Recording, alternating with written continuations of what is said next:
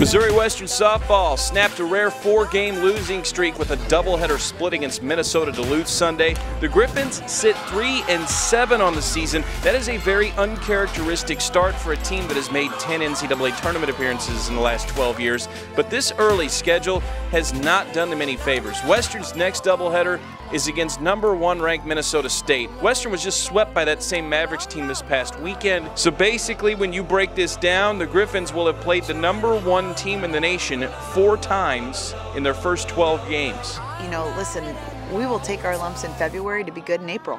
We are playing hard teams, especially in the beginning, so we're taking some hits early, but I really do think it's going to end up helping us in the long run, especially in our conference. Like, I can just feel us building, getting closer every day. We're about to break through that ceiling. I really think so. We're not worried though. No. We know we have the talent. We know we're going to get there. We're playing some teams that are putting the biggest test to us when we still haven't solidified us yet.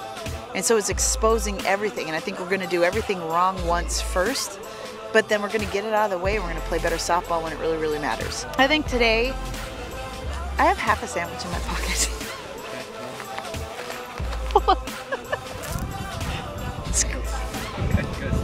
You know. That's your analysis of it. No, that's not my analysis of today.